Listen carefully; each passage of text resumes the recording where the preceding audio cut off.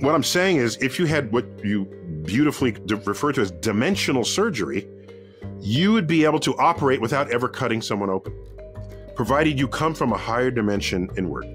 Right. And it is completely analogous to be a four-dimensional surgeon operating on us without cutting us open, to be we as three-dimensional surgeons operating on two-dimensional creatures, because you could just see all their organs just sitting there.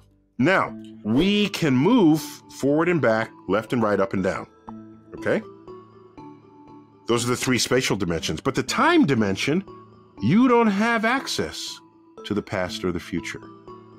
We are prisoners of the present, forever transitioning between our inaccessible past and our unknowable future. But let's think this through. How would you imprison a two-dimensional creature? Draw a line. What kind of line? A square. A square. Just draw a square. That's its prison cell. Yeah. But we say, wait, just step up out of it and then you escape. Good to go. I don't know what you're talking about. I'm fully locked in.